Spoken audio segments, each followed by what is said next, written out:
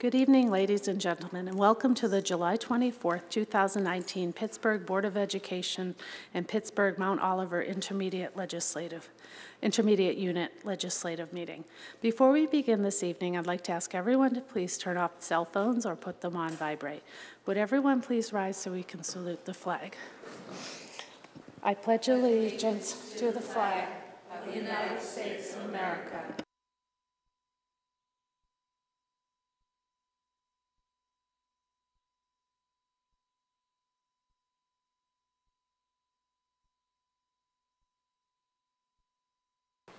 Thank you. We will begin this evening with the Pittsburgh Mount Oliver Intermediate Unit. Mrs. Kramer, can we please have a roll call? Mr. Carter. Here. Ms. Edwards. Here. Ms. Falls. Present. Dr. Hawley. Here. Mrs. Kalida. Mrs. Kennedy. Present. Mr. Udine. Present. And Ms. Wilson.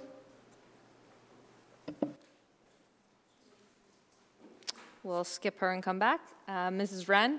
Here. Ms. Wilson appears to have left the room for a moment. So we have 8 present, 1 absent. Thank you, Mrs. Kramer. Will board members please turn to the minutes from last month? Are there any corrections, additions, or deletions? I'd like a motion and a second to approve the minutes for June 19th, 2019 legislative meeting for the Pittsburgh, June 24th, 2009. Oh, the minutes, I'm sorry. June 19th, I'm sorry. Forget, long day. For the June 19th, 2019 legislative meeting for the Pittsburgh Mount Oliver Intermediate Unit. Motion, Ms. Falls. Second, Mr. Udine. Thank you. All those in favor, please signify by saying aye. Aye. Aye. Negative, same sign. Minutes stand approved.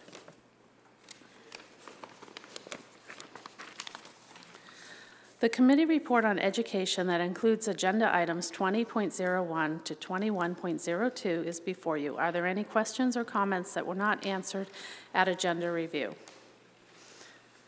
If there are no questions or comments, do we have a motion and a second for a roll call vote? Second. Ms. Kennedy, motion, second by Ms. Edwards.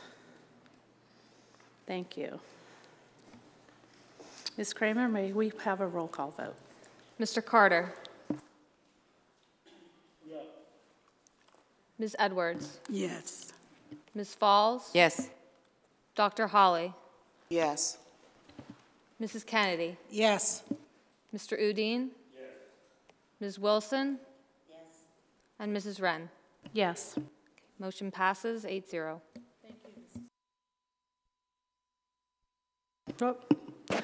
Thank you, Mrs. Kramer. The committee report on business finance that includes agenda items 25.01 is before you. Are there any questions or comments that were not answered in agenda review? There are no. Dr. Hawley? Yes, I'd like to ask Dr. Dwyer for the testing materials. No, we're in intermediate unit. I'm sorry. Okay. I'm sorry.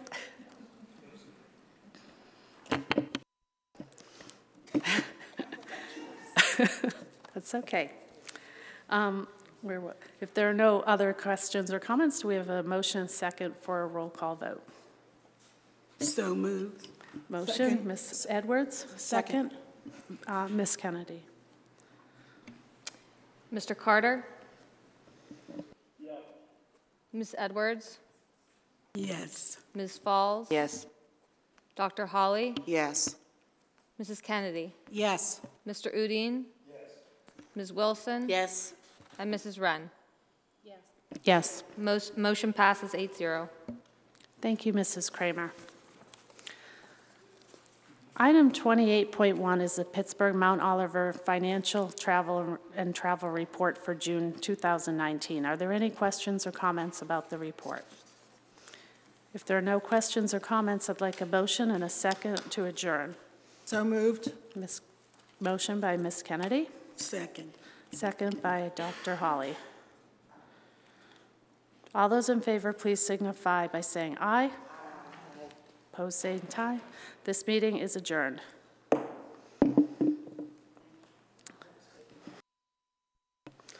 I would like to call to order the July, I guess, just for theatrics. I would like to call to order the July 24th meeting for the Pittsburgh Public Schools to order. Ms. Kramer, may we please have a roll call vote? Mr. Carter. Here. Ms. Edwards. Here. Ms. Falls. Present. Dr. Hawley. Here. Mrs. Kalida. Mrs. Kennedy. Present. Mr. Udine. Here. Ms. Wilson. Here. And Mrs. Wren. Here. 8 members present, 1 absent. Thank you, Mrs. Kramer. At this time, I'd like to ask Ms. Cindy Falls to share our core beliefs and commitments. Our core beliefs and commitments. We will educate all children to their highest level of academic achievement. We will provide a safe and orderly environment for all students and employees. We will provide efficient and effective support for all students, families, teachers, and administrators. We will distribute resources in an efficient and equitable manner to address the needs of all students to the maximum extent feasible. We will improve public confidence and encourage strong parent-community engagement in the district. Thank you, Ms. Falls. Will board members please turn to the minutes? Tonight we will be approving the minutes for June 19th, 2019 legislative session. Are there any corrections, additions, or deletions? Okay, if there are no deletions and no comments, I'd like to have a motion, a second, to approve the meetings of June 19th, 2019 legislative session. Second. Motion, Dr. Hawley, second by Ms. Kennedy. Thank you. All those in favor, please signify by saying aye. Aye. Opposed, same sign. The meetings stand approved. At this time, I'd like to read the executive session statement. In addition to executive sessions announced at the legislative meeting of June 19, 2019, the board met in executive sessions on July 17th and immediately before this legislative meeting to discuss various personnel matters that may include, but are not limited to, administrative vacancies and positions open and closed. The board does not vote at executive sessions. And litigation. Thank you. The committee report on education and student performance is before you, submitted by Ms. Sylvia Wilson, chairperson, and her committee. The report includes agenda items 5.01 through 8.22. Ms. Jenkins, do you have an update on any of the items? Yes, please pull item 8.18, Vision to Learn. Okay, item 8.18 will be pulled. If there are no further items pulled for discussion and agenda review, are there any questions or comments on the committee report on education at this time that were not answered in agenda review? Ms. Kennedy? Thank you, Mrs. Wren. So, in advance of last week's meeting, I'd sent questions and received answers, and I found out from talking to Ms. Willig that the reason some stuff could not be updated in board docs was because it wasn't set on the floor. And some of them, and so Ms. Jenkins, I need you to confirm for the floor that on 6.19, there was a change made for the not to exceed amount, and it's supposed to, I was told in the response to my question, it was 160,000. Would that be a correct change? Yes. Thank you. And now 6.25, I was told the not to exceed amount is 400,000. Would that be a correct change? Yes. Okay, and I was told, and I have to remember what the 810, 810 was supposed to have a wording change because in the wording, it says it would be distributed throughout the high schools, yet in the administrative content, it says Westinghouse, and the response I received was it was only going to go to Westinghouse. Is that a correct change? Yes. Okay, thank you. Ms. Kramer, is that sufficient to get this changed for the minutes and stuff? So for the changes to be accurate, and we will correct them in board docs, but I would like that as a motion to amend Okay. those particular items. Okay, can I make one big motion for? Yeah, you can make a motion to amend the correction to 6.19, I believe, and then say them, and I'll record them. Okay, thank you, Ms. Kramer, for the guidance. I'd like a motion to amend 3 items. First item is 6.19 and change the not to exceed amount to $160,000. The second item is 6.25, and that is to change the not to exceed amount to $400,000. And the last one is number 8.10, and instead of saying it'll be distributed throughout the high schools, state it will be distributed to Westinghouse. Do we have a second for Ms. Kennedy's amendment? Motion to it. Thank you, Dr. Holly. Ms. Kramer, all those in favor signify by saying aye. Aye. Opposed, same side. Thank you. So the agenda stands amended as read into the record by Mrs. Kennedy and approved by the board. That was approved 8-0. And so when the vote comes on the entire report, it'll be as amended by that prior motion. Thank you so much for the guidance. Okay, so I have some more stuff. Let's see, 10.15, Reading Horizons. And we all asked questions on this at various meetings. And one of the questions I asked two questions was who was on the MTSS committee, and the other question is what are the school districts in Pennsylvania? Ms. Kennedy, is that a business item or an education item? Oh, that's a business item. I thought Reading Horizons. Oh, you're right. I'm sorry. So never mind. I got ahead of myself. I'm sorry. I keep thinking education. All right. Thank you very much for that correction. All right. I will say, just as a reminder, when it comes to the vote tonight, I need to abstain on 7.01 and 8.17 because both of those involve my employer. And so, thank you very much. I'm sorry. No problem. Dr. Holly, you had a question earlier. No, mine is in the business. Oh, okay. Okay. Ms. Falls? Thank you, Mrs. Wren. Just for clarification, I'm asking if 6.08, the shadow student athletics development, has that been, the funds been approved by PDE? Not at this time. It's part of the SIG grant, and that doesn't come in right away. Okay. And 8.17, regarding the partners, I had asked a question about the out-of-state partner. I was wondering if we found an answer for that.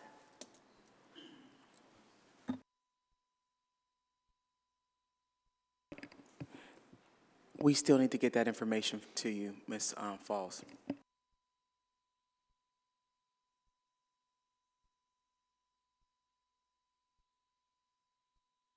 Thank you, Ms. Wren. Are there any other questions or comments on the educational portion of the legislative meeting? Oh, Mr. Carter, hold on.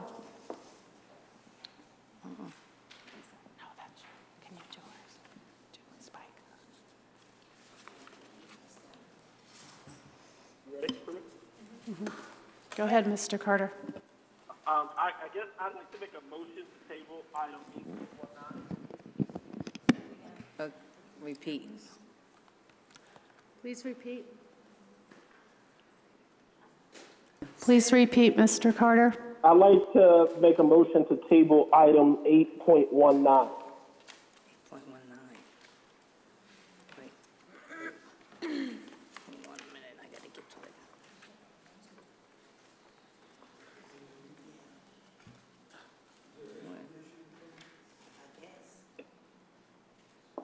This is for the MOU. Does he have to give a reason?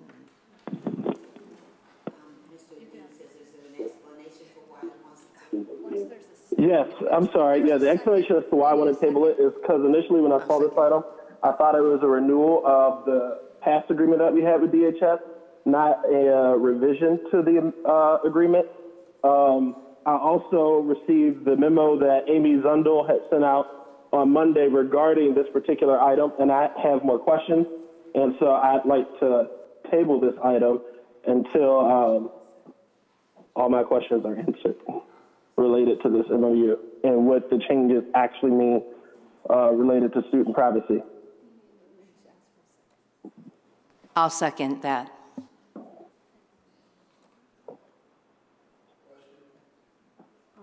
Dr. Hamlet and then Mr. Udine. I just want to clarify to the board, one of the things that we talk about oftentimes is making sure that we have information about our students so we can support their social, emotional, mental health support services. Right now, the initial MOU only provided one-way information. DHS was getting everything. We weren't getting anything. We have to call and go through tasks to get information we need. This revision will give us that ability to do it in real time, further supporting our students' growth and the support they need when it comes to mental health services and other things they may need. So this, I just want to clarify that. We'll be receiving information that we need to support our children. So just. I'd like to request that copy be sent to board members so that we can actually see the specific revisions being made in this particular item.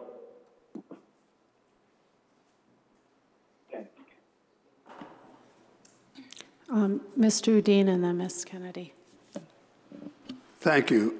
My question is, if this item is tabled, when is it eligible to come back before the board? Is that a parliamentary question? If we table, now this is to the solicitor. If we table this tonight, when can it come back to the board? So if it's tabled to a time certain, it could be automatically placed upon the agenda for the next legislative meeting, whether it be a special legislative at the beginning of August or the next legislative meeting in August. I would defer to the administration as to whether or not that would disrupt anything that is currently in place. I think, to your point, if we have a special legislative, which you are planning to do early August, that it will actually be okay, and we'll still be able to use those services and have that in place when school starts. As we proceed during the meeting, there are some concerns that I have about our mental health and social services, and as long as they would not be interrupted, I would support the motion to table. Thank you, Mr. Udine. Ms. Kennedy and then Dr. Holly. Thank you. Those of us who attended the pre-policy meeting that was called just to review this, where there were representatives from ACLU, Education Law Center, 1PA, and Education Rights Network, which is part of the 1PA, including the speaker from Monday night, which is why she had a red line copy. Now, a lot of those comments that the ACLU suggested, they were good comments, and they did their research, provided a lot, they even provided reference to other districts, you know, that where they were getting from wasn't something they pulled from thin air. And we agreed, and Amy Zundel was going to incorporate that. All right, so I thought at the end of that meeting, I thought things were in good place for this. And I personally thought with the incorporation of the suggestions from the ACLU and other stuff that was discussed at that meeting, that we were good to go. So at this point, I do not support postponing this. Thank you. Thank you, Ms. Kennedy. Dr. Holly. Maybe I'm misunderstanding. This is 8.19. I don't think this was the particular item that, I think that was another item. Oh, you're right. I'm sorry. Okay. That's the police MOU. MOU with the city. Oh, I'm sorry. Never mind. Okay, you understand? Thank you for the correction. Okay. Thank you for clarifying No, this that, is a Dr. different Holly. MOU. The the one that Mr. Carter is talking about is coming from student services, for DHS. But this is the, yeah, but the one Mrs. referring to is something different. And my question to the board. Change it with DHS will also last into perpetuity until one party decides to cancel it in the future. So I don't think that it will have to, I think that we won't have to vote on it every year. So I want to ask questions and get more clarity before we vote on this more permanent agreement with this. I'm going to have to, is it my turn? Okay, it was my. Then Dr. Hamlet. I'm going to agree with Mr. Carter that I think we need to have more conversations about this, primarily because we're asking for now the information that the Department of Human Services has on children that are in that, that participate in the programming that they have. We certainly want to know about that so that we can support youngsters, but I think there was a missing piece there, and maybe Mrs. Freeze can help me to understand. Why wouldn't we get information from the parent in order to get that privacy information? Is there something that the HIPAA law would prevent us? I'm sorry. FERPA, yet we are not getting, somebody should be giving the school district permission to get that sensitive type material and programming that they may be doing with youngsters. So it's not just a one-way stream of information, but the parent needs to know that we're actually accessing that information from another agency. I'm not sure, so can somebody help us? I can help you. Oh, I'm sorry. That's okay. Oh, sorry, I'll save Ms. Melissa. Sorry, Ms. I'll Freeze. save Ms. Freeze the trip. So there are multiple layers to the MOU that have been in place for a number of years, and one of those is that the Department of Human Services has very strict confidentiality provisions that apply to a lot of the data that they have, way beyond what FERPA does to protect our educational records. So they actually are getting the parental consent to share information back to the school district in most cases. In other cases, DHS is actually acting as the parent, so they have the authority to give the consent because maybe that child has been adjudicated dependent, and DHS is the legal parent for purposes of giving consent for the sharing of information. And then there are other cases that are detailed out in the MOU, but they're not just giving over information. They have, especially there's drug and alcohol restrictions, there's mental health restrictions. They do have to comply with HIPAA in certain areas of their service provision, whereas we only really have to deal with FERPA, and so we are ensuring that we're complying with our obligations under FERPA on our side of the MOU, and they are ensuring that they're complying with the confidentiality provisions that apply to the myriad of services offered under their umbrella, and so they would not be violating any of those confidentiality rights. In any information that they would not be permitted to share without parental consent, they are getting that consent at the time of service inception with the parent. They're going to say, we'd like to share information back to the school district. Do you permit us to do so? And if the parent says no, then they would not be able to share that information back to us. I think that was one of the pieces that the board did not have in deliberating that this particular item. I know you were on vacation, Ms. Freeze. So when we were talking about this, that was one of the, even amongst ourselves, that was one of the problems that we had. We wanted to make sure that parents knew that we were asking for this, the school district was asking for that particular information before we went out and started to do any work with the child around those particular problems or community problems, not community problems, but any of the problems that we had. I think, though, that this is something that's very sensitive that we probably need to bring back to the board and have a conversation about, so that all of us are on the same, we're on the same page about how this will work, and so that we can support our youngsters as much as possible. Not that it shouldn't be done, but just hearing from our solicitor now on what this all entails, I don't think that we all quite understood what was happening with this particular item, Dr. Hamlet. So that's why I will agree with Mr. Carter that we need to have another conversation around this. I'm sorry. Ms. Wilson. You forgot me.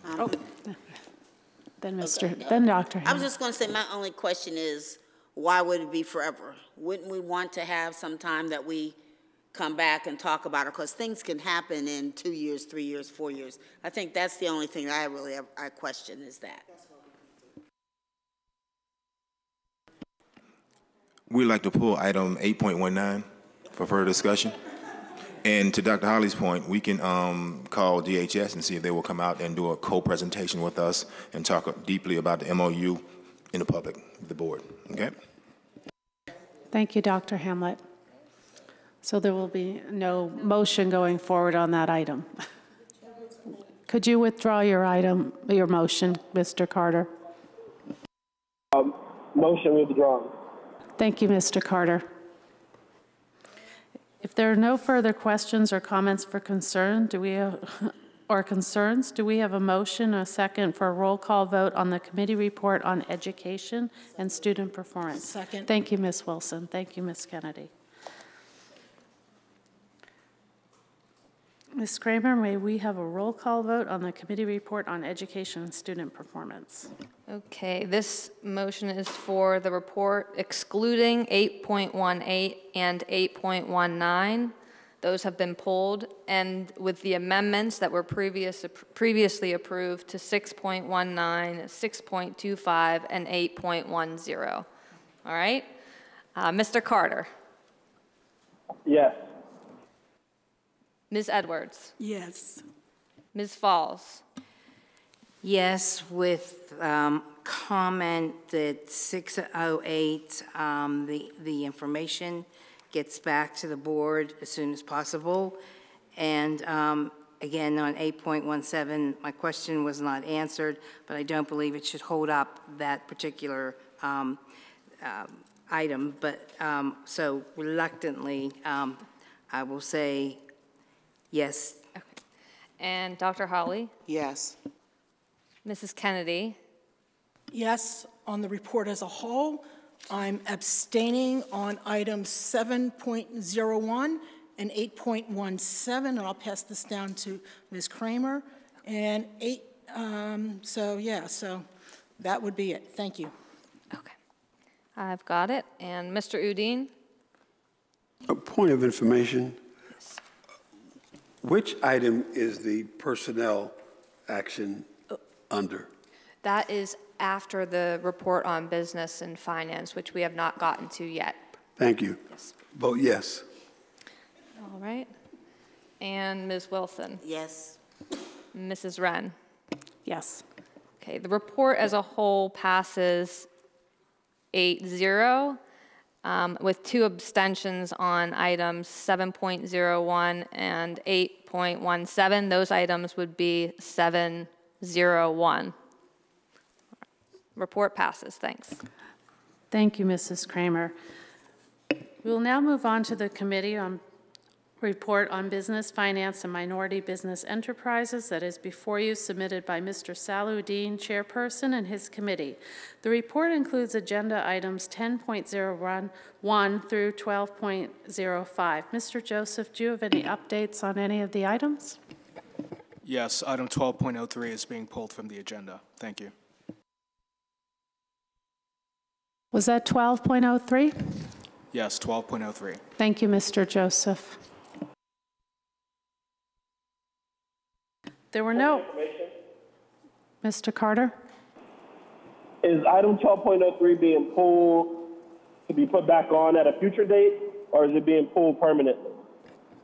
It's being pulled because it's been determined that it does not meet the but-for condition of our loader policy. Thank you. Thank you, Mr. Joseph.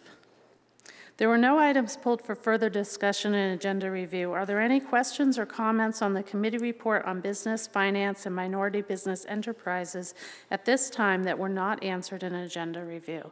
Dr. Holly. Yes, 10.20.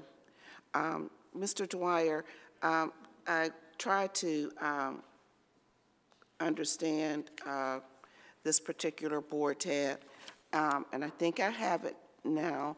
However, there are a couple of questions that I'd like to ask.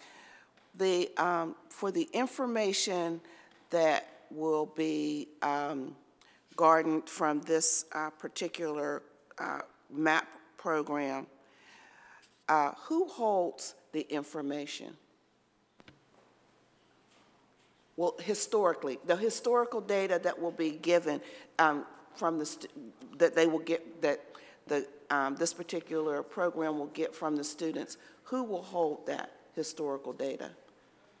So the information that's going to be collected through the assessments will live in both the assessment platform during the tenure of our contracts with them, and we will also be receiving that data from them and maintaining that in our data systems so that we can make sure that we have that. So okay.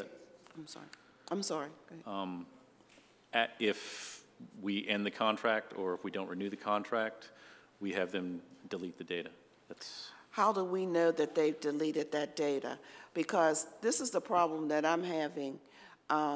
If they hold the data as we hold the data, that historical data, if I want to know where it goes on their platform, are you just telling me they're going to delete it and we accept that they're going to delete it?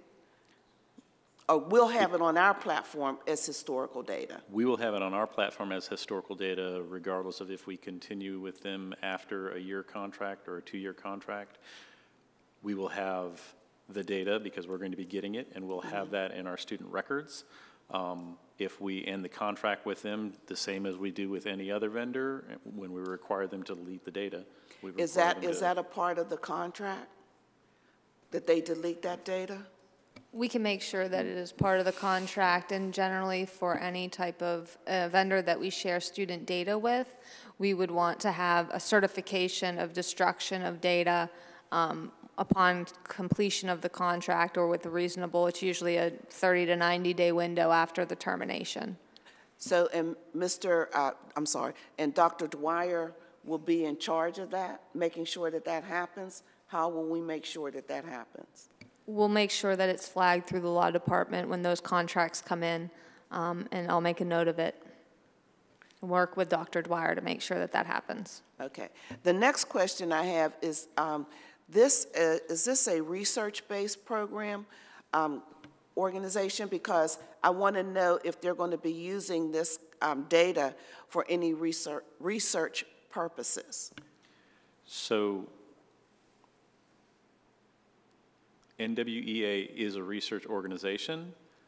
However, they cannot use our data without our approval and without our review. So they are a research organization. They don't use educational data from, or at least from us, without approval. The same as any other researcher would have to go through an approval. So they'll have to go through our IRB, and it would be reviewed for what it is that they're doing and the analyses that they're doing as well. And who would make that decision? Because now I have a problem that it's a research organization that's getting our students information, and are they going to be using that for what purpose? You know, that help me understand it. Help me. NWEA was a research organization from its inception. They built the assessment because they felt like the existing assessments weren't providing adequate information to schools and to districts and to teachers. So NWA is a research organization. They're not allowed to use data from, they're not allowed to use educational data without the approval of the district. And there's a process for doing that, and our process is the IRB process. They have to submit to our IRB if they're going to try and use any data from any of our students. It's not, there is no blanket approval for them to do any kind of research with any of our data without approval from us, and it would go through that process. Okay, is that a part of the contract as well? We can make sure that it's in there, but I believe that it is in the contract. Will the solicitor make sure that that is a part of the contract as well? Yes. Okay, now. Huh? All right. I may have to look at that. My next question, I'll let somebody else answer for right now. Ms. Falls and then Ms. Kennedy. 12.04, that was a placeholder for quite a long time, and I think it just got changed probably today. Legal has gone over this. Has it gone through the, I could be wrong because this is way out of my realm, but the county and the city, aren't we last on this sequence? And has it gone through that process? So this is different from a this is different from a TIF that has that sequence of events. So we have an application process. The county has a application process, but for the city, it's by right. So we also, as part of our policy, we do have. We only participate if both parties are participating as well. So if one of them isn't participating, we won't participate. And Mr. Joseph, I'm sure you've gone over this with a fine-tooth comb. This is something that will benefit the district? So in the long term, it will lead to higher tax revenues on a site that isn't currently occupied. So it's tax abatement that helps with the development of this business property and commercial property for businesses. And in the long term, after the abatement, we will see the full impact of the increased revenue, but we'll see a graduated increase in revenue along the 10-year period. Thank you, Mr. Joseph.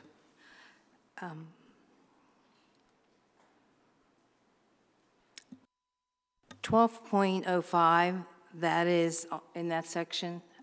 I want to, before I go on. It is. It's the last item of the business report. Okay. Has legal gone over this report from the Attorney General? I have not personally gone over the report, but it is something, I mean, once the auditor issues their report, if there are findings, we have to comply with those findings and take corrective actions, and we can work with the administration to make sure that those are followed through with, but I believe that that is all reported out in this item. And if there's anything, I think Ms. Capretta has additional information. Pam Capretta, Chief Operations Officer. Mr. Ira Weiss helped us draft some of our responses to the state. Thank you. And in reading this, I kind of, this is just my summation of it. I feel like there were some areas where it was kind of like a little pushback. It was going, you know, the state said something and then we answered, and then later on it was said again and we answered the same thing. How do you proceed, Dr. Hamlet, to see that these items are completed, and how are you responding to this as a whole? Sorry. I said as a whole, the whole report. Well, I was with Ms. Capretta when we met with the Auditor General's individuals that came down to report out. We got the report. Pam started working on the responses. Number one, I want to know, are we out of compliance with PA code? Because some things are just based on the Auditor General's landscape of over 500 small school districts, and you only have 2 or 3 or 4 or 5 largest districts, you do business differently. So some of it is about what their opinion was that we should be doing, and not against PA code. And I was very clear when I had conversations with Pam, what are we non-compliant on PA code? We must change that, but also provide a response for the board about if we're not doing this, this is why. And I think you'll find all that in the documents, in the summary documents. Dr. Hamlet, yes, indeed. That's why I'm asking you how it got to that point. Because, you know, reading it from the state side and then reading the district's response, now I understand how you got to that place. Thank you. Thank you, Ms. Wren. You're welcome, Ms. Falls. Ms. Kennedy? Thank you. So I'm going to start with 10.15, Reading Horizons. Now, we were told that if we approve this, there will be 2 days of professional development in August, right before school starts, for the teachers on this. Now, I'm really curious, can we actually receive all the materials in time, given the lead time on getting materials when we order it? So if we approve this tonight and an order is placed tomorrow, what is the guaranteed delivery time? I can get that, sorry, Manika Jenkins, Chief Academic Officer. I can get that to the board, but I've already spoken with the representative that's been working with Kendra Wester, and they assured me that they'll do everything they can once the board is, if it's approved by the board. Okay. But I won't be able to have a date and time until I speak with them. Well, doing everything they can and then having it in time, not just for the PD, but so our teachers have time to look through and familiarize themselves and prepare their intervention lessons. You know, right at the beginning of the school year, that's a rough time to throw new stuff on them. And if those of us who have been around have seen when stuff comes in at the last minute, or in some cases, after the last minute. And the teachers, to no fault of their own, do not have the time to prepare. So they lose on their ability to teach the material. The students lose because the teacher doesn't have the time to prepare to teach the material with fidelity. So that is a large concern of mine, because also, having asked the questions earlier this month for who was on the MTSS committee and what other school districts in Pennsylvania, I went and reached out to some of them. And from someone in another school district responded about, you know, what it was, and it says, Tier 3 intervention teachers had lots of positive feedback to share, very explicit. Benefit, teaches rules, patterns that other programs leave out, or at least in a way that makes so much sense.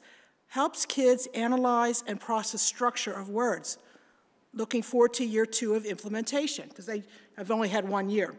All right, but the weakness, and this person goes, not sure this is a weakness, but teachers do need training on the program to teach it, need to have fidelity to its approach. So that's a big red flag to me, that if they don't get the materials until the last minute, they won't be able to teach it with fidelity. All right, now, I also did learn from somebody else who saw the MTSS presentation that it's phonics-based, adds added comprehension, and adds on at each grade level. But only problem, but the whole program, bits and pieces, ruin the fidelity. So that leaves me with some concerns. So on one hand, I want to vote to approve this.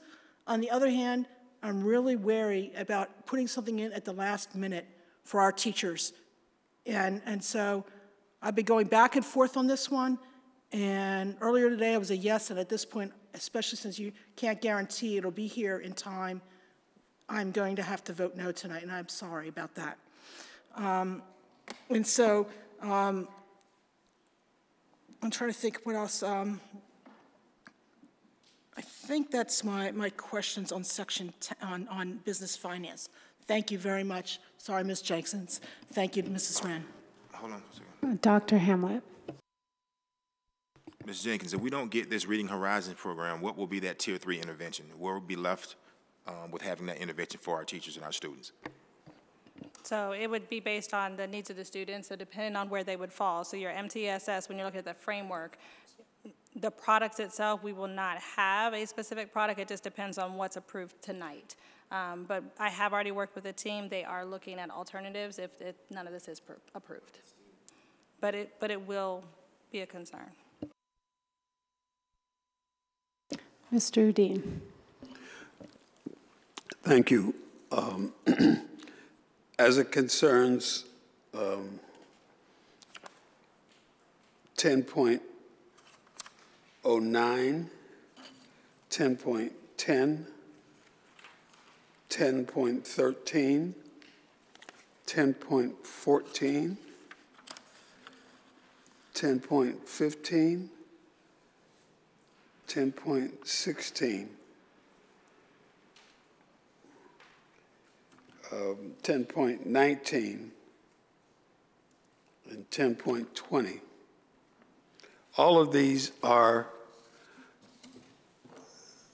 programs to supplement our current reading program, and they are interventions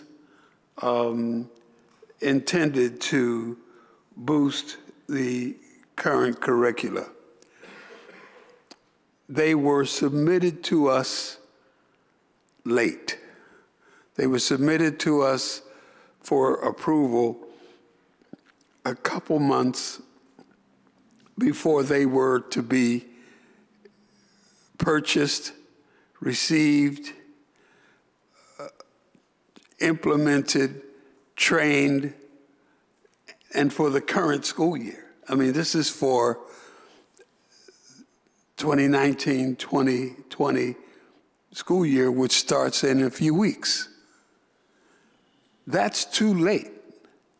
And I think we ought not to condone the habit of administration bringing materials to us, programs to us to purchase without having adequate time to introduce those programs, giving us adequate time to do our own study and research of those programs, having adequate time for professional development. We can't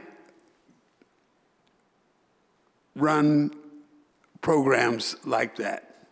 We have to receive the materials in sufficient time to give it serious consideration that it deserves. And for that reason, I will be voting no on all of those items I just identified. Thank you. Thank you, Mr. Udine. Mr. Carter?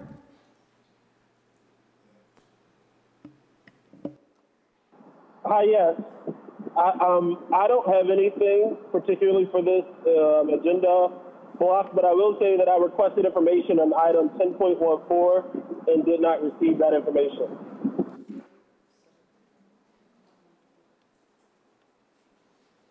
Thank you, Mr. Carter. Are there any more questions or comments? 10.14, I think he said. 10.14, Mr. Carter? Yes. Thank you. Ren.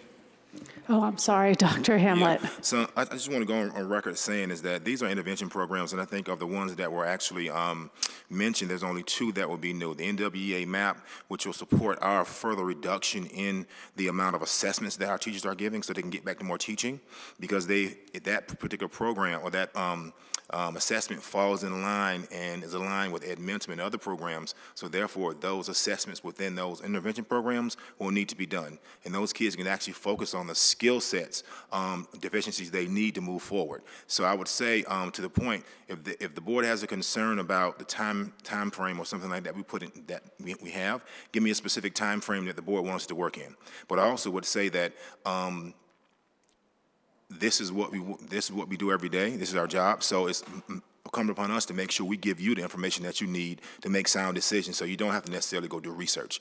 So if any of that is needed in a further or deeper case, let us know so we can make sure we provide that information for the board so we can move forward and provide these services and continue the progress we've been making in Pittsburgh Public Schools. Mr. Udine. Thank you, Dr. Hamlet. Mr. Udine. Thank you. I don't think it's up to us to determine how much time in advance we should get this material. I think based on the material and the complexity of it and the availability of it, the administration should provide adequate time for the board to consider. If this is material that is essential to students' development for school year 2019-2020, we should have received it earlier. There's no reason why, that I can see, we could not have gotten it earlier and had time to consider it. I'm not talking about the board doing research. I'm talking about the board being aware of what it is authorizing. If we're authorizing the purchase of certain contracts and materials, then we should know what it is that we're doing in a fundamental and profound way. And giving us the materials a few weeks before school start is not sufficient time. Thank you, Mr. Dean. If there are no more questions or comments, do we have a motion, a second? Oh, I'm sorry, Dr. Hamlet? Okay, one more thing. Reading Horizons is not new.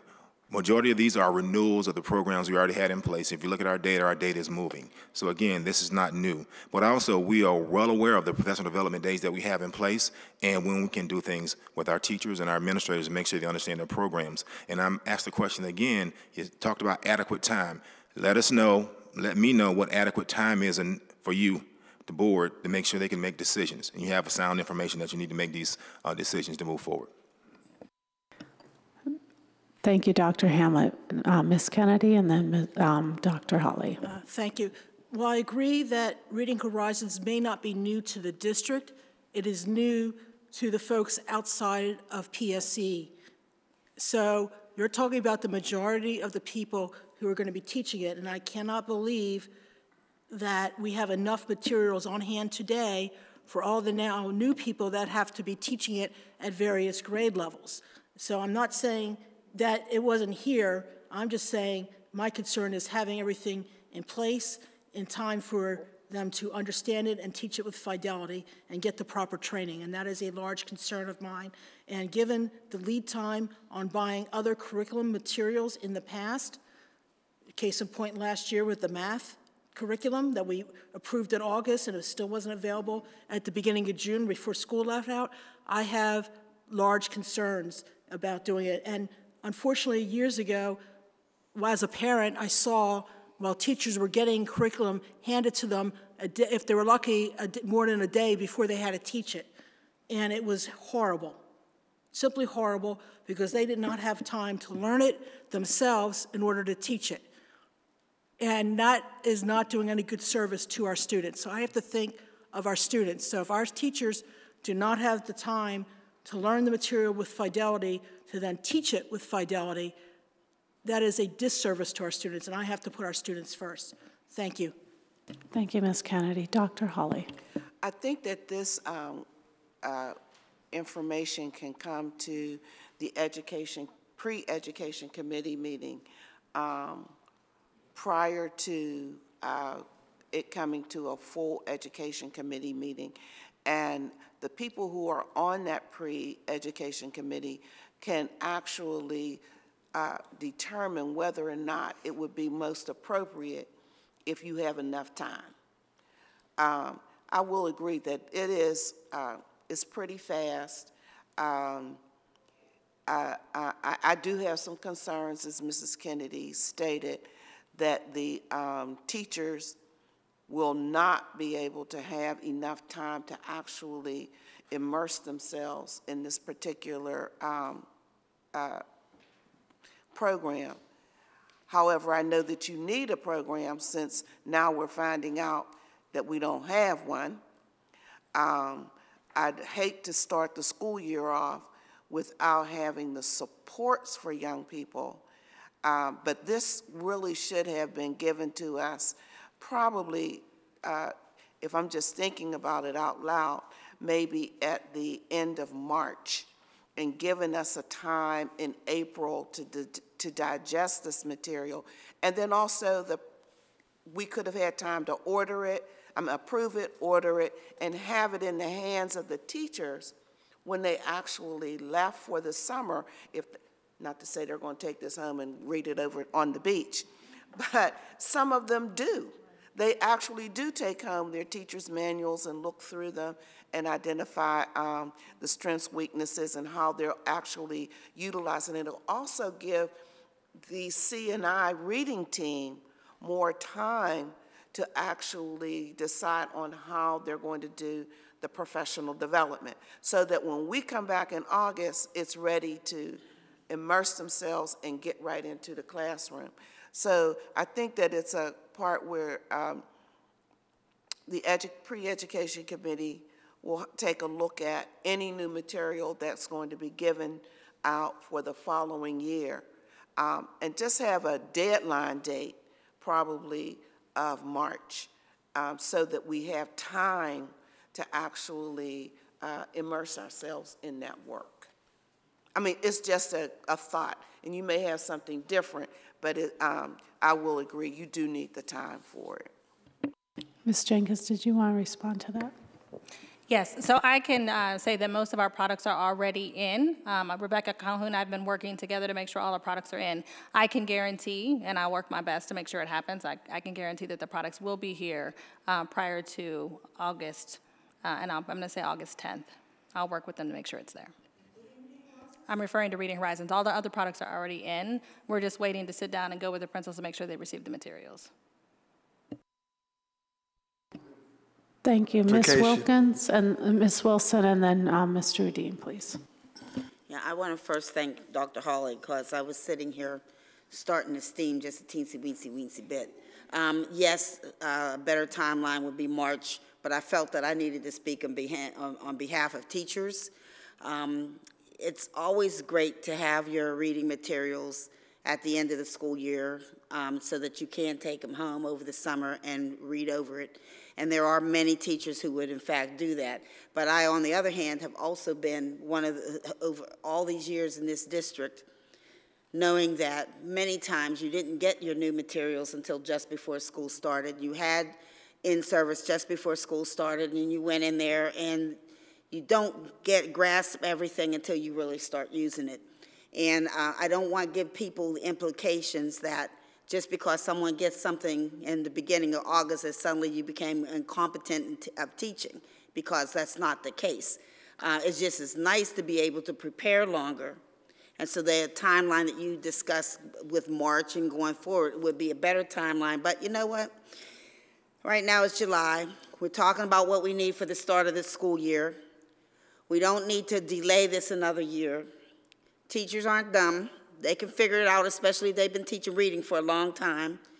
They won't have the headway time to delve into it, but they're going to be able to pick it up and keep moving. I just felt that I needed to speak out for teachers, because we do the job, we get the job done if we have the right things to use. Thank you, Ms. Wilson. Mr. Udine.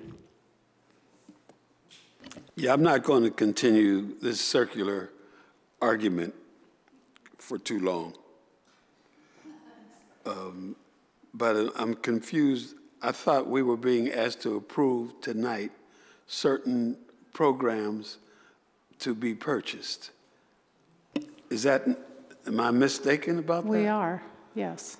Then I'm unclear about the comment that Ms. Jenkins just made, that most of these materials are already in hand. How did they get in hand if we're being asked to purchase them? I'm referring to our other products that are already in, so like the math products, the additional Ready Gen materials, the My Perspective products. So all those things that we have to, when we have increased enrollment or if we have any losses, we have to be able to make sure that we are supplying the schools with those materials. We've already started that process a long time ago. We already have them most of them are already delivered. We actually have almost everything that we've already asked for. This Reading Horizons would be the only product right now that we would be asking to add, and that's something that I can work to make sure that we have it when we need to have it. All other products are renewals of licenses, so we've had them last year, so it's just about renewing the licenses and uploading the student data. Thank you. Again, if there are no further questions or comments, do we have a motion and a second for roll call vote on the committee report on business, finance, and minority business enterprises? Motion by Ms. Wilson, second by Ms. Falls. Thank you. Ms. Kramer, we please have a roll call vote on the report on business, finance, and minority business enterprises, please. Mr. Carter. A yes on the report as a whole, a no on items 10.13, 10.14, and 10.15. So just so I'm clear, that is a yes on the report as a whole and no on 10.13, 10.14, and 10.15. Is that correct? That is correct, yes. Okay. Ms. Edwards. Yes. Ms. Falls. Yes. Dr. Holly. Yes. Mrs. Kennedy. Yes on the report as a whole, no on 10.20. And I will give you your yes since you guaranteed an August 10th for 10.15. Thank you. Mr. Udine. I identified unreadiness on several items in this section.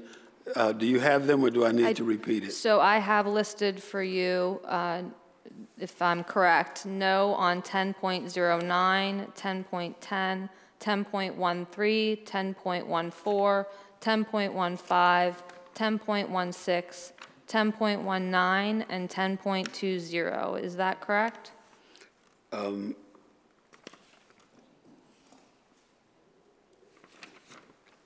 Did you get 10.16? Yes. 19? Yes. 20? Yes. Thank you. All right, so that'll be yes on the report and no on those items that I listed out. Correct. Okay. All right, Ms. Wilson? Yes. Okay, and Mrs. Wren?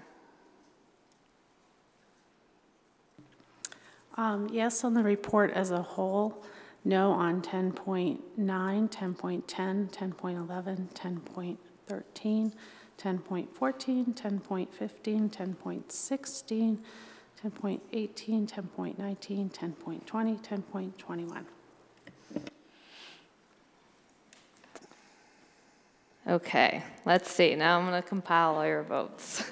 It appears that the report passes in its entirety, but then, so that would be 8.0 on the report as a whole. And then I will have, let's see here, 6 yes on 10.09 and 2 no. 6 yes on 10.10 and 2 no. 5 yes on 10.13 and 3 no. 5 yes on 10.14 and 3 no. 5 yes on 10.15 and 3 no. 6 yes on 10.16 and 2 no. 6 yes on 10.19 and 2 no. 5 yes on 10.1020 and 3 no. Hold on, guys. And 7 yes on 10.21 and 1 no. And I missed 10.18 would be 7 yes, 1 no. And 10.11, 7 yes and 1 no. Does that sound correct? All righty, thank you. Excuse me. Dr. Holly.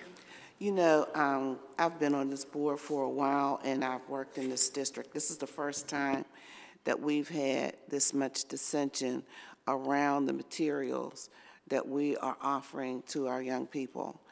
I have to say, and I'm not trying to admonish anyone or, you know, be,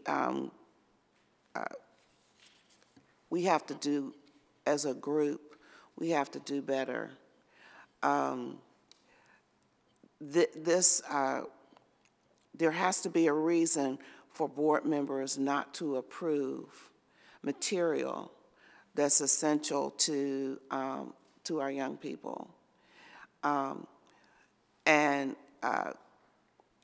not admonishing the board or our central administration, but we need to come together to understand how we're going to buy our materials, how we're going to deliver the instruction to our students, and how we're going to make the best decisions that we possibly can make for our personnel. But having 10 items basically almost not make it through the voting process by board members and not having a good understanding from central office exactly how these materials are going to be used for the betterment of our children, we're going to need to work together more as a team to make sure that we're not having the zigzag effect in our voting for materials for our children. Thank you. Thank you, Dr. Hawley. We'll now move on to the Human Resource Report. Item 13.1, that includes Addendum A and B submitted by Ms. Sylvia Wilson, chairperson in her committee. Are there any questions or comments on this report? Ms. Kennedy. Thank you. I'd like to comment on retirement. Obviously, all the retirements there are losses of experience and leadership and just level of knowledge, but one in particular is on page 7, number 9, Minna Levinson.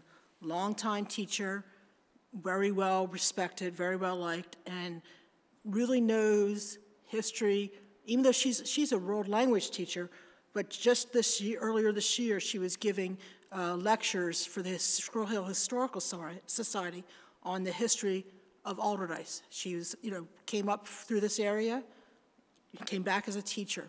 And every time I was in a meeting when I was just a parent of a child at Alderdice and she was giving a presentation, the way she responded, not just to my questions, to other questions, never made you feel dumb or ignorant.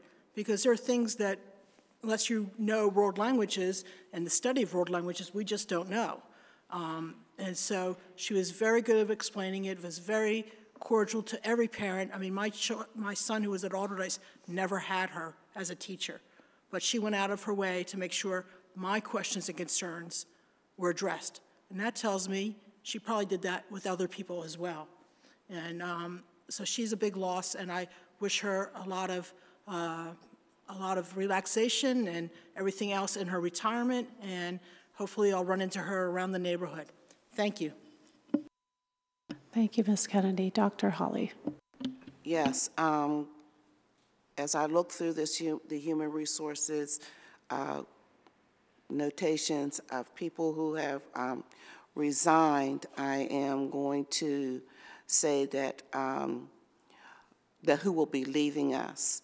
I wish Mrs. Freeze the best as she moves on to another school district and gives them her best.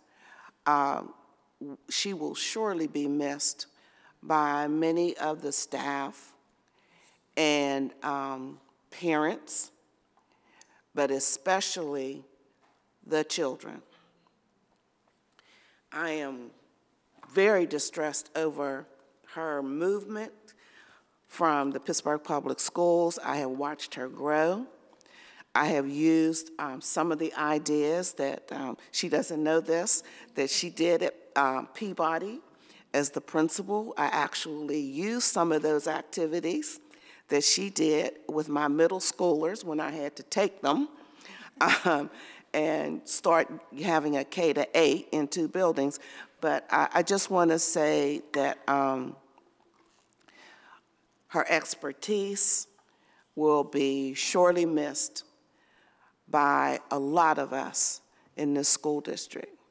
And I wish you the best as you move to your new adventure.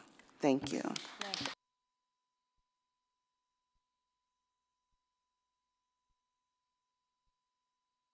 Thank you, Dr. Holly.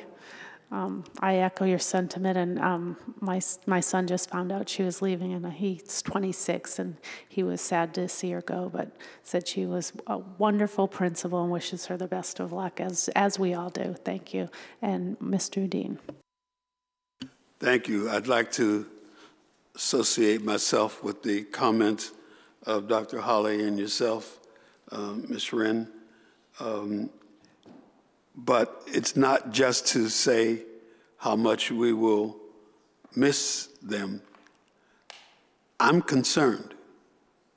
I'm concerned about what appears to me to be a large number of significant resignations in administration. I'm concerned. I don't know what it means, but I am concerned. We are losing a lot of talent in one fell swoop. And I don't know how we're going to replace those years and years of experience and talent, but I can say that I am concerned. I also want to register a negative vote on certain personnel transfers that are in this report. When you go to vote, you can accept the report as a whole with exception. And I should identify those personnel by name? By the section of the report. Okay. I'll try to do that. The sections are not numbered. But I'll do the best I can. Okay, we can help you with that too. Are there any other questions or comments? Okay. If there are no further comments, may we please have a motion and a second for a roll call vote on the Human Resource Report that includes Addendum A and B? Oh, sorry, Ms. I'm Ms. sorry. Falls. I'm sorry, Ms. Wren. When you said this, you said, I think you said with Addendum A and B, correct? This human resources. Yeah, it includes Addendum A and B. There is a C. Okay. Sorry if that was left off. That's okay, but when we say human resources, are we identifying the 26-page of human resources information by saying that human resources? Is that how we're identifying that report? Yes. Okay, I just wanted to be sure because that's a large chunk of where everything took place. So it is Addendum A, B, and C. Yes. Thank you. Thanks for catching that. Thank you.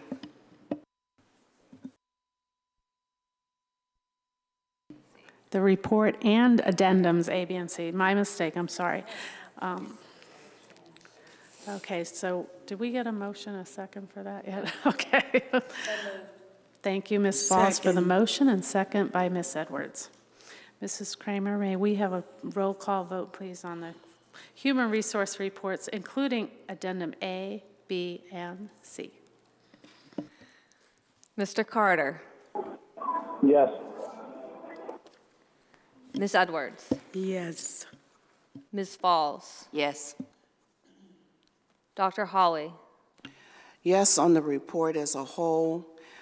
I'm going to abstain on Addendum B, 1 through 7, not because there's anything wrong with any of the personnel there, but it's because I feel that the principals that in the schools should have been given the opportunity to have some conversation around the acceptance or non-acceptance or movement of their vice principals. It would be different if it were one or two, but this is a large number of movements. And I'm really concerned about having this much movement at the beginning of the school year, and the leader of those schools not having the opportunity to vet the people who are actually coming into the building. And not that anything is wrong with any of them. I want to be very clear about that. But the process of doing this, I feel that they should have had more, the principals should have had more opportunity here. Thank you.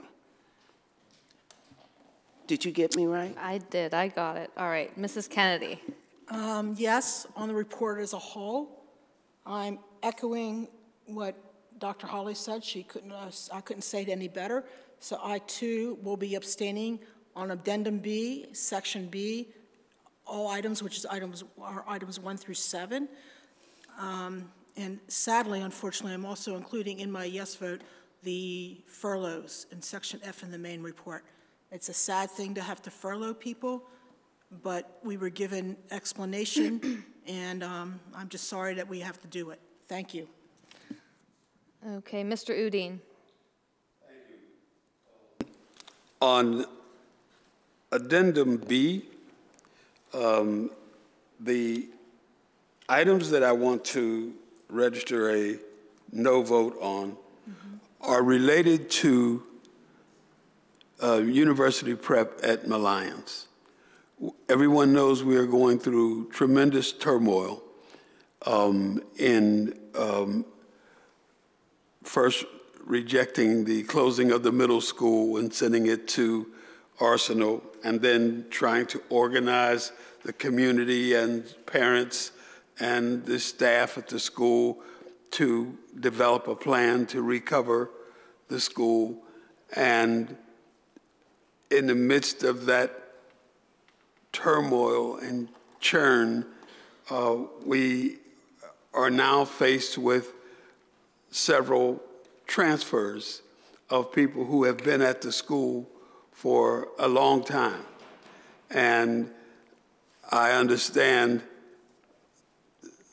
in light of people, administrators at the school complaining about not getting the kind of support that they need to make the school successful, then we learn that certain assistant principals and people in the leadership at the school are getting poor evaluation ratings and transfers.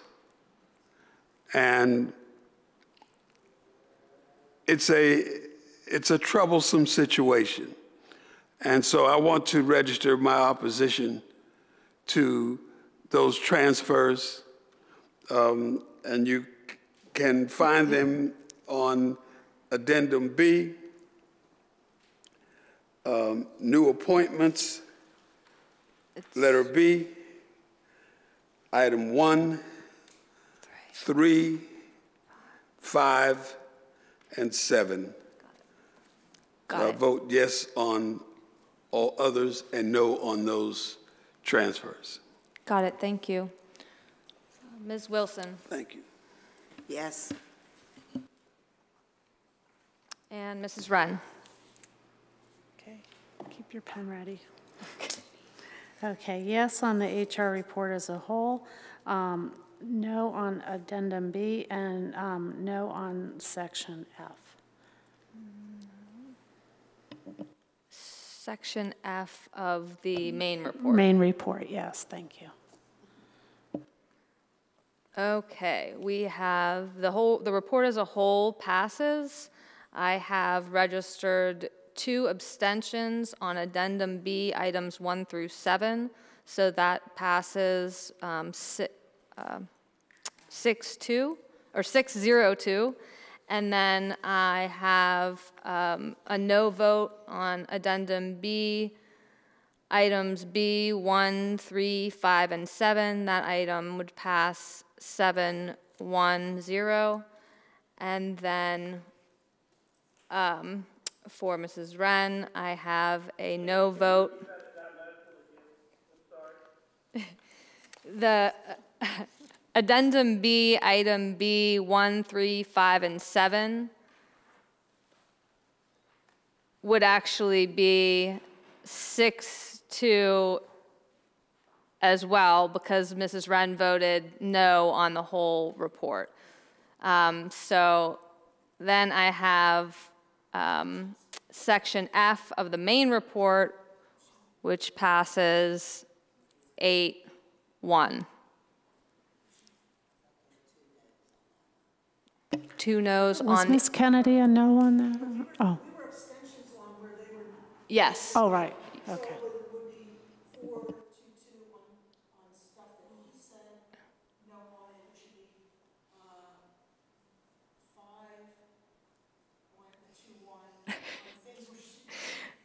Okay, we'll go, you're right, we'll go back. Okay, so on Addendum B, items B, 1, 3, 5, and 7, those items would pass 4-2.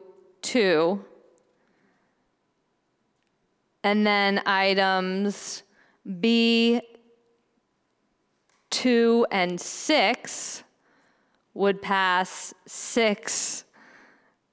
Hold on. I'm going to have to compile them all. The motion passes. We're going to record. I'll go back and record all the votes. I have each of the individual abstentions and the no votes, but all of the way it's organized in the report is making it difficult for me to say on the fly. I did it the first time. Just a point of inquiry. Yes. Are 5 votes necessary, or can 4 pass? Is 4 votes sufficient to pass, or do they require 5? So on the personnel actions, we would need we would need 5 votes. So on those let's matters go back. that got 4, yes. they do not Can you just give me a pass. minute to go through the items and let me add them up? Thank you. Give me 1 minute, okay? Yes.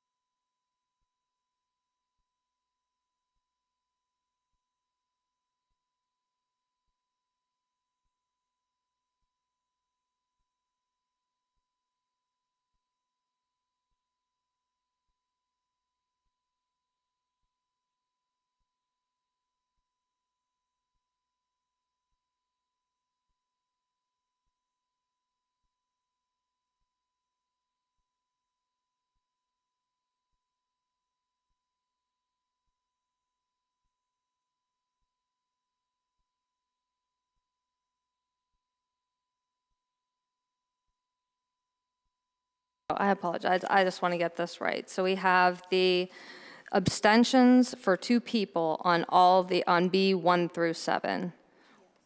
We have the no votes for 2 people on items 1, 3, 5, and 7. And then we have a no vote for 1 person on B 2 and 6. So on items B, 1, 3, 5, and 7, we do not have a majority vote for those 4 items. So the motion would fail as to those 4 items. B, Addendum B, item subsection B, items 1, 3, 5, and 7. The vote on those were 4-2.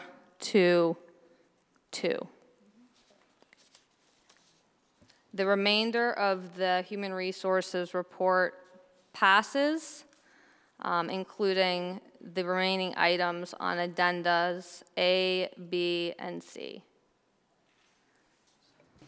Yes, Ms. Pauls. I have a question then.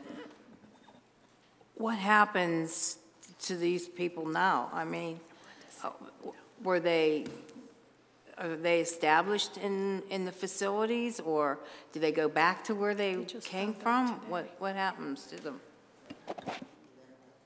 There has been no movement. Everything is pending board approval. So And they'll stay where they are. And just as a point too, although the motion passed on the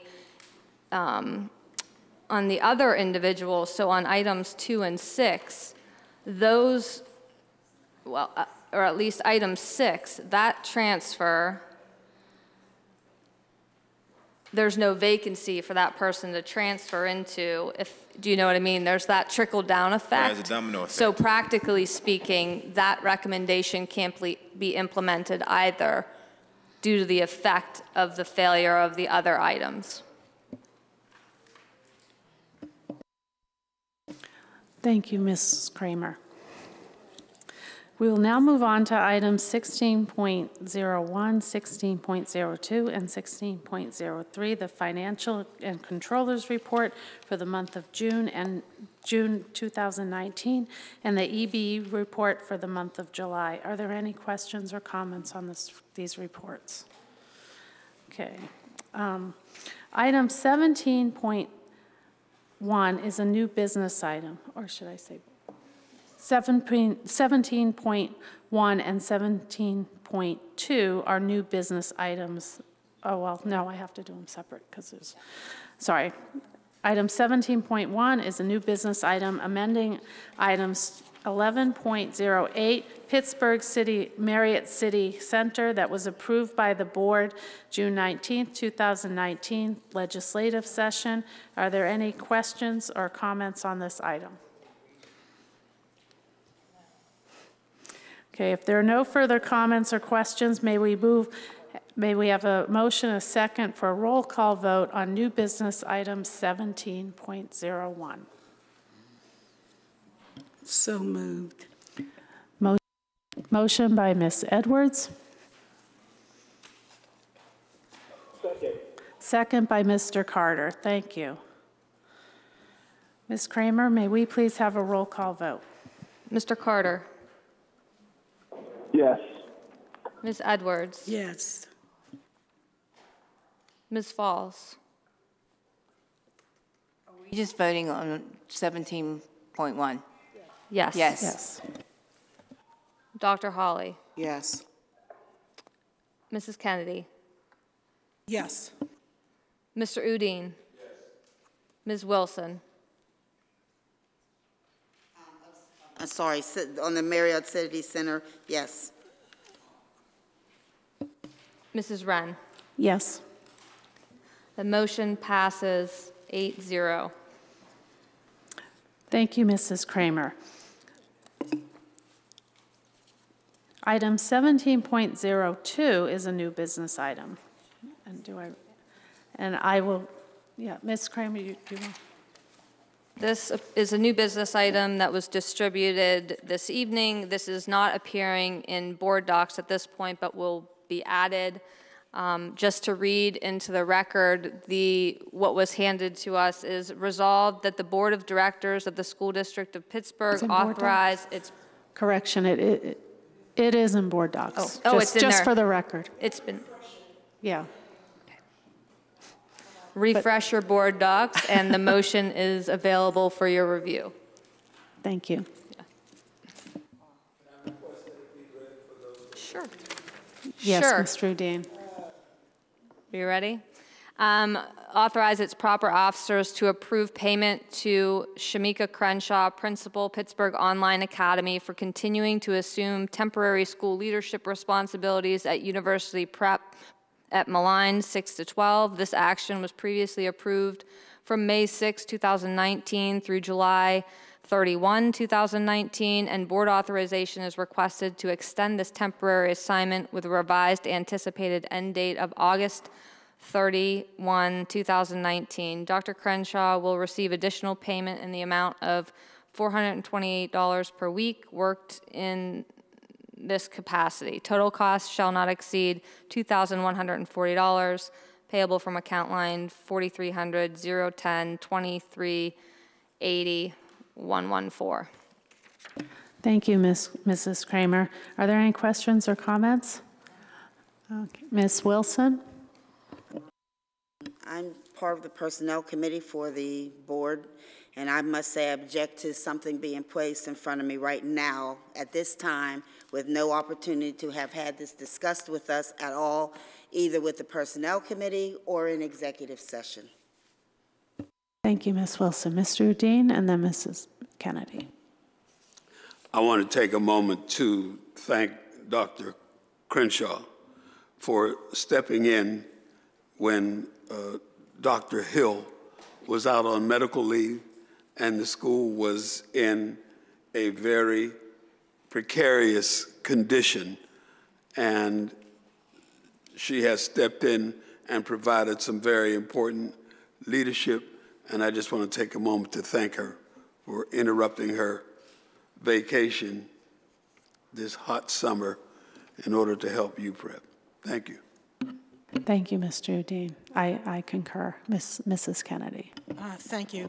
While I'm not on the Personnel Committee, so I can't agree with everything from a personal point of view with Ms. Wilson, but I do agree the Personnel Committee should have heard about this when they met before the whole board met in executive session.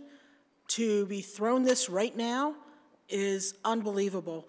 No time to discuss it. We don't discuss these types of things publicly.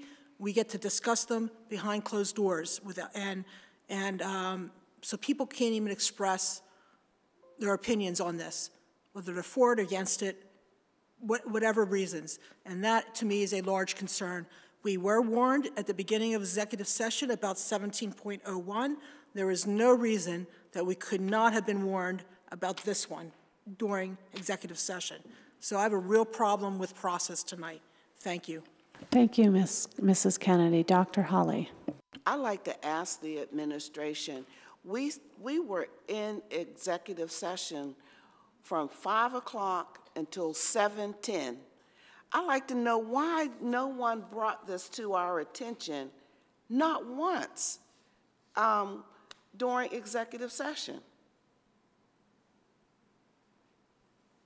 Who? Who are you pointing to? You want, Dr. Hamlet. So I would say I thought this was on, it wasn't, and I prompted them to make sure it was on because we need Dr. Crenshaw to continue the great work she's doing to make sure UPrep is ready to open. And we're talking about, and I do understand the board, and we'll fix that process. But right now we're talking about getting this school ready, UPrep ready to open for the school year. You know what? I can understand that, and I certainly want UPrep to get off to a good start. But procedurally, this is a major error on the part of the administration to do this to not only the board, but also to do this to Dr. Crenshaw. I mean, this should have been discussed as a personnel issue. And Mrs. Wilson, who is the chair, was here early enough for somebody to at least call her in and have a conversation. We cannot continue to do that. We can't continue to do that to the board. And now it's like if we don't vote for this, we're like against Dr. Crenshaw. And that's not the issue. The issue is the process. And we've got to learn to follow this process. This is terribly unfair to the board to bring this to actually, it wasn't even at our table when we sat down. This was actually brought to us right before we got to vote. This is unconscionable. Any other questions or comments? I echo Dr. Holly's concerns and others' concerns. I'm tempted not to vote for it, but I don't want to hurt Dr. Crenshaw. I know she's been working hard to get you prep ready, so I think we are at the point we need a motion and a second for this, for 17.02. Second. Motion by Mr. Udine, second by Ms. Edwards. Thank you. Mr. Carter? Yes. Ms. Edwards? Yes. Ms. Falls? No, understanding that we have voted on Dr. Crenshaw to be UPrep from May to July. And once again, I've also experienced what Ms. Wilson has. And when you're chair and work hard on a committee, you should not have to sit and have something put in front of you without you knowing about it. So I am voting no on the process, not about Dr. Crenshaw. Dr. Hawley? I am really terribly upset over this. But I know the school needs to have somebody there. And the fact that there's nobody in central office that can go over there and help the school is really troubling to me as well. I'm going to vote for this, but I am not happy. I am just telling you up front, I am not happy about this. Yes. Mrs. Kennedy? A yes, because the school needs her, but I'm still registering my complaint on process. Thank you. Mr. Udine? Yes. Ms. Wilson? No. Mrs. Wren? No. Okay, the motion passes 5-3. Thank you, Mrs. Kramer.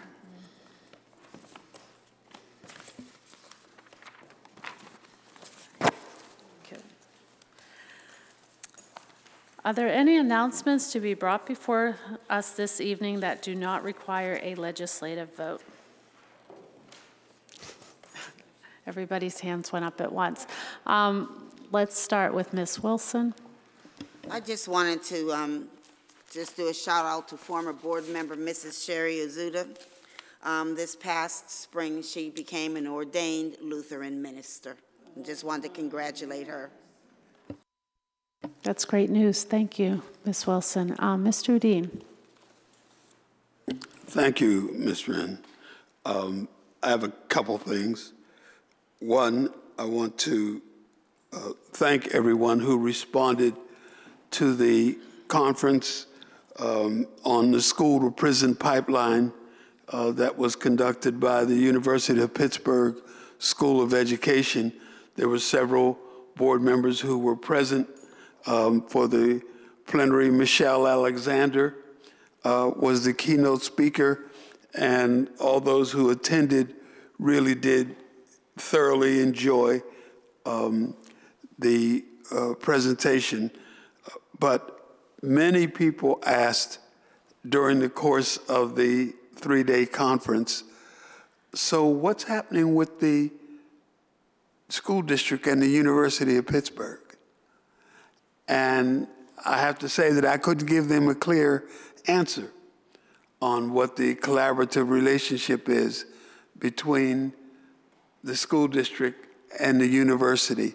They're right across the street, and they have considerable resources that would benefit our students. And I would urge the administration to pursue collaborative relationships and partnerships with the University School of Education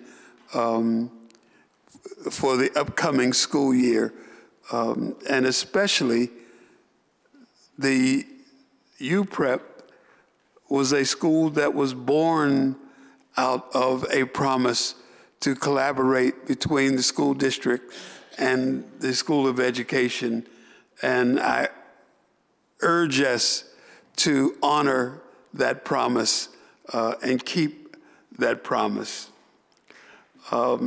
Secondly, I just want to send my heartfelt condolences out to the family of one of our students, a 10-year-old fifth grader at Weil, who we buried today in a very, very sad funeral. 10-year-olds are not supposed to be buried by their parents. They're supposed to grow old and bury their parents. And I just want to thank all of those who contributed to the GoFundMe account, which did meet its goal, and keep the family in our prayers. Thank you. I want to also thank Ms. Henderson, the principal at Weil. She organized a lot of support for that family, and that family is in tremendous pain right now. And so they're going to need all the support that we can get to them. Thank you all.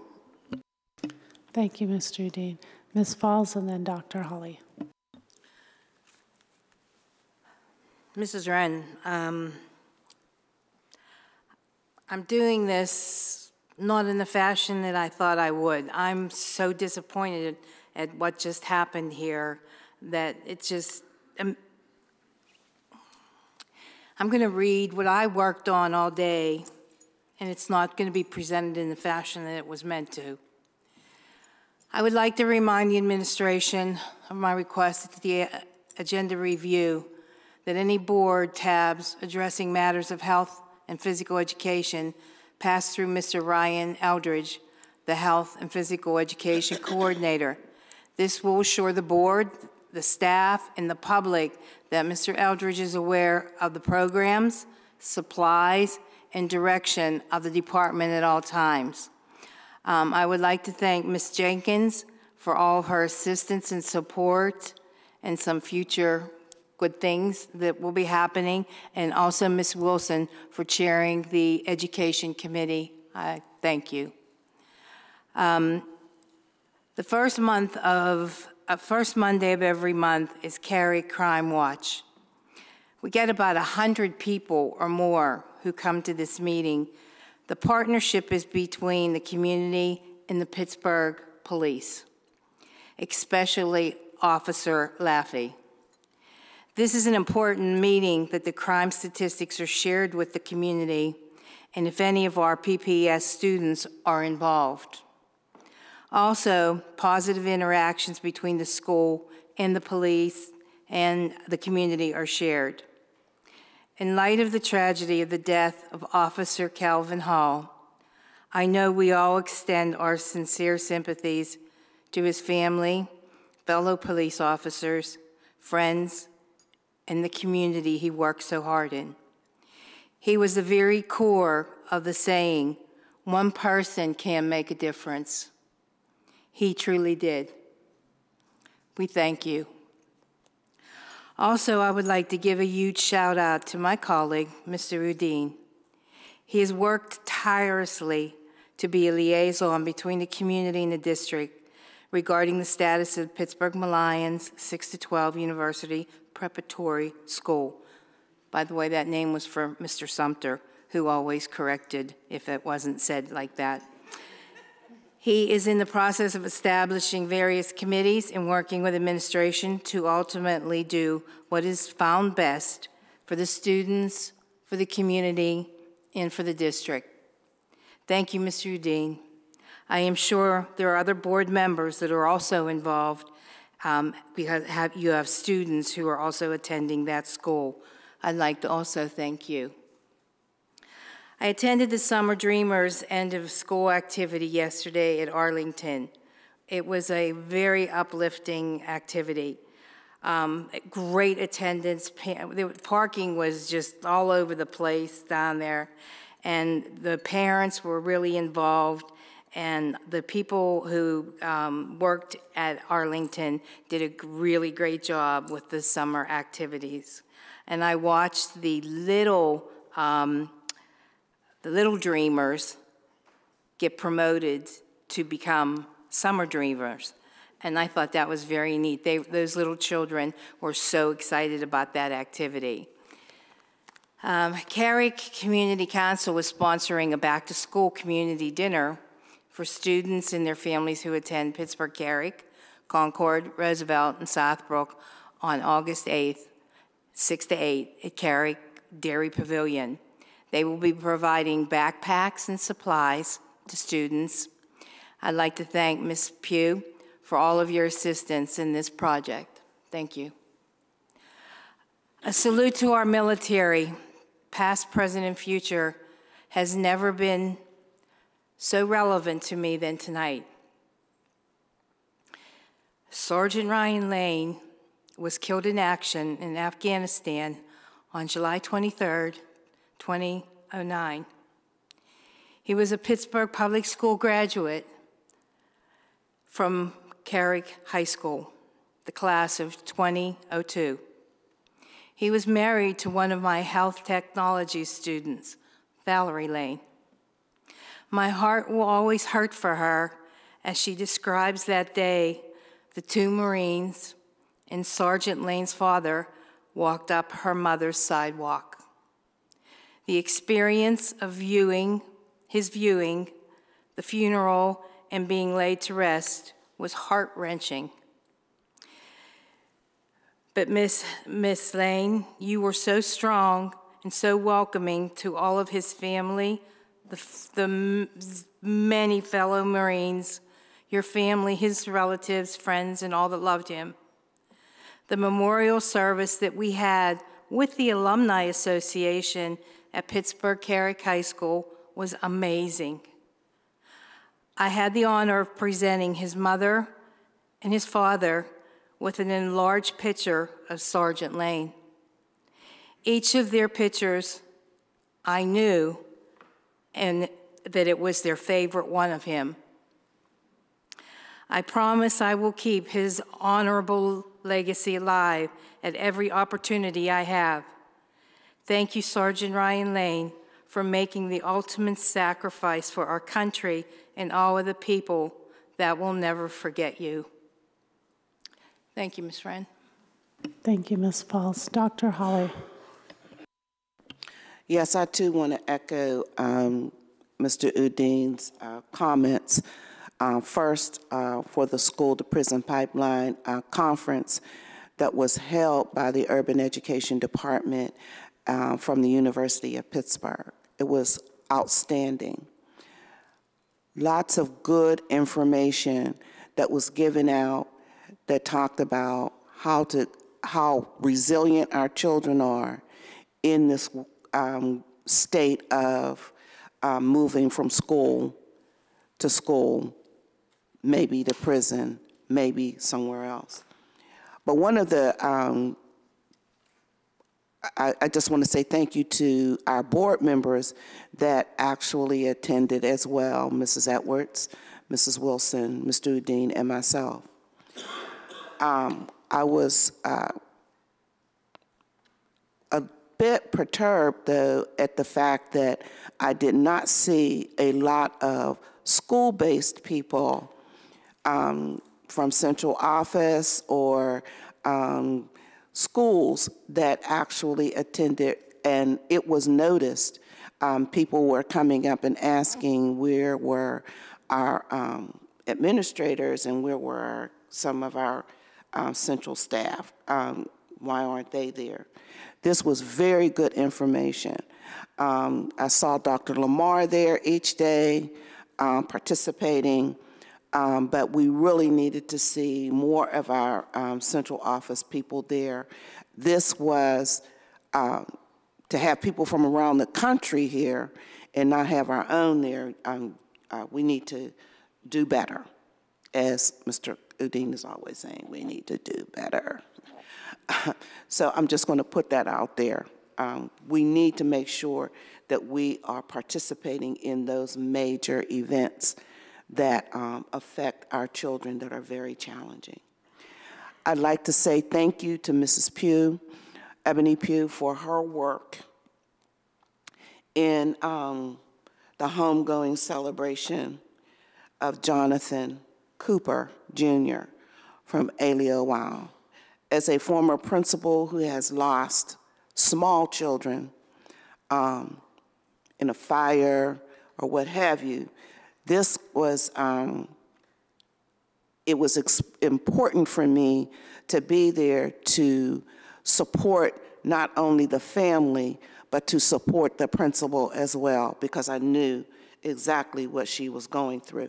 But I want to thank Mrs. Pugh for her work in organizing some of the work that needed to be done at Costin's Funeral Home. They are always giving back to the community in support of children and family members that have this tragic events in their lives. I also want to say thank you to Reverend Dr. John Robinson III, who officiated and who is actually works for the school district. He took on a lot around this homegoing celebration.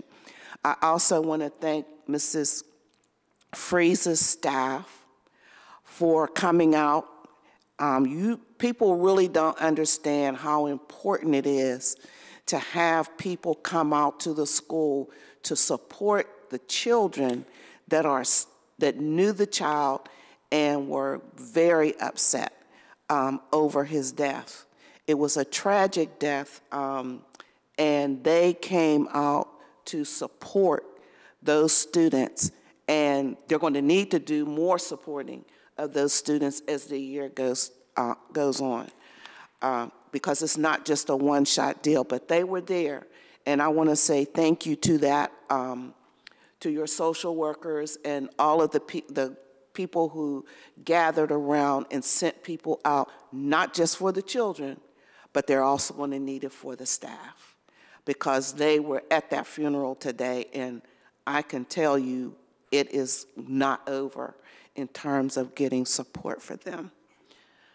So again, and Mrs. Henderson, of course, I expected nothing less than her way of supporting her families in that school.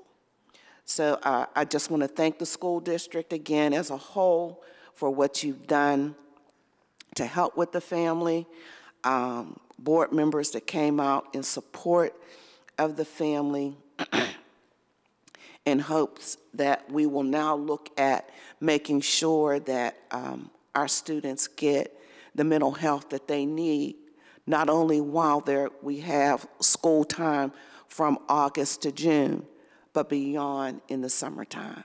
And hopefully we'll be able to work on that and bring it to the board for support. Thank you very much. Thank you, Dr. Holly. Ms. Edwards? I also would like to offer condolences to the family of Officer Calvin Hill, a black male, 30 years of age, gone too soon. Jonathan Cooper, our wild student, age 10, another black male, gone too soon. So I am also agreeing that the mental health issues are growing, and that as a school district, we need to take a second look of how our services are ran and how they're accessed so that we can do more fully support the families and staff. It was traumatic. I went to the vigil and you could cut the pain with a knife. So we feel it when we go there. We feel for the families, but we also need to do the best we can to help them. I also went to the school to prison pipeline with QCEF, and the takeaway there was the Just Discipline Project, which complements restorative justice and practices. And Dr. Hamlet, I would love for us to take a look at that program because it mirrors what we have with a little level up. It's a level up from where we are, but they both can work together. So I would like us to look at that. And to say congratulations and thank you to Melanie Claxton, Kashif Henderson, the staff and students and parents of the day of learning I went to with Summer Dreamers, Little Dreamers. They had a lot of fun. They learned, but they had fun while they were learning, and I had fun watching them. So I give hats off and kudos to them for their outstanding work, just teaching kids while they have fun this summer. Thank you. Thank you, Ms. Edwards. Mr. Udine. Thank you. I'll be brief. A name came up earlier this evening within the personnel discussion, but it got lost in all the other conversation about personnel. And I want to take a moment to acknowledge the years of service that we will be losing from the Pittsburgh Public Schools with Melissa Freeze going on to bigger and better things. I want to thank you for your work, for your generosity, for your talent, and it's going to take several people to fill your shoes. Thank you. Thank you, Ms. Wren. Thank you, Mr. Udine. Mrs. Kennedy. Thank you. So much to say, but a lot of it has been said. I think everybody has been touched by the two deaths that we've been talking about, and there are no words, because neither should have happened. Just on Twitter earlier today, when I was seeing some recommended things, I saw a photo of Officer Hall this spring helping to plant trees in Northview Heights. He was doing that because he's invested in the community. Right, and that's just an example of his character. And I'm sure there's a lot of examples, but that one caught my attention because, like most people here, maybe everyone here, I did not know the man. I had never heard of him. But this is not how we should hear of people. Same with the young man that we just buried. And it's hard. It is hard as an adult to understand why these happen. I can't imagine for our students, if we can't explain it to ourselves, there's no way we can explain it to our students. And there are no words. None of this should have happened. So my heart goes out to all the families, friends, community, of it's just heartbreaking. On a different note, Mr. Udine was stealing some of my thunder because I purposely was leaving it for now as opposed to personnel. I've known Mrs. Freeze since the day she was introduced as the principal at Alderdice. Mr. Scheer had accepted a transfer to SciTech, and as parents, we were all worried. Who's coming in? Oh my God. Well, in a very hot summer day in an unair-conditioned Alderdice library, I remember a crowd, because we were all curious. You know, we all wanted to know. Now, some of the people in that room had previously met Mrs. Freeze and had known her from other ways. She did grow up in this community, so that wasn't surprising. Then there were people like me. I had had no previous experience. There had been turmoil in the school the spring before she arrived. Let me tell you, she came in and changed the tone. There was a lot of people calmed down. Now, I don't blame Mr. Scheer for the turmoil. There was a huge fight, and it was something from the neighborhood that happened at the school, and there were things he had to put in place. But it didn't go over well with the parents. And Mrs. Freeze came in very calm, cool, and collected. In fact, I remember in that hot, sweltering library that evening, Roseanne Levine, who was the PTO president at the time, handing out pieces of cake. It wasn't a Rocky Road cake or something like that. It was, I think if I forget it, was it red velvet or chocolate silk? Something basically saying this was going to be a smooth transition. And she was accurate in her prediction. Now, my son was entering 10th grade. There were problems in 10th grade with teachers not following his IEP. Mrs. Freeze was right on top of it. And, that told me a lot, because as a parent, you want everything to go right for your children. I did not have to go to her office. I had the PSE ITL in the building telling me, this is what's been happening. I've already escalated it to Mrs. Freeze, and it was taken care of. That was amazing to me, because a lot of times, as a parent, you have to go and keep asking, can this happen? Will this happen? Why isn't this happening? She took care of it. It was smooth. That's one of her traits. She makes everything look easy. She does a lot of work in the background, but she presents this calm self and makes everything, oh, that's not a problem. It can happen. And that alone, I think, helps everybody who deals with her, be it staff, parents, or students. Because if you're a calm person, you help make other people calm. If you're an uptight person, they're going to respond likewise. So I personally will miss Mrs. Freeze. I will miss your wisdom, your guidance, your answering of questions, even questions on the QT. Like there was one board meeting, and I don't remember how many months, over a year ago, where we had to accept a donation to Alderdice. I had questions because of the teacher. It was one of the teachers that didn't follow my son's IEP. She set me straight on how that teacher had changed since that time. So I was able to confidently vote in favor of accepting that donation for that specific classroom. That's just one of the small things that she does along the way of doing the big things. And I'm glad you're still in the neighborhood, so to speak, although I'm not in the immediate neighborhood. You're next, two neighborhoods over. And I hope to run into you on a regular basis. And I wish you all the luck. And I just wish you were continuing your career here at Pittsburgh Public. Thank you. Thank you, Mrs. Wren. Thank you, Ms. Kennedy. While there's not a lot that is left to be said tonight, I did want to say that we sincerely offer our thoughts and that they are with the families who have endured the terrible losses mentioned here this evening. If there are no further announcements, may I have a motion and a second to adjourn? Okay. Second. Motion by Ms. Kennedy, second by Ms. Falls, and third by Ms. Edwards. All those in favor, please signify by saying aye. Aye. This meeting is adjourned. Thank you.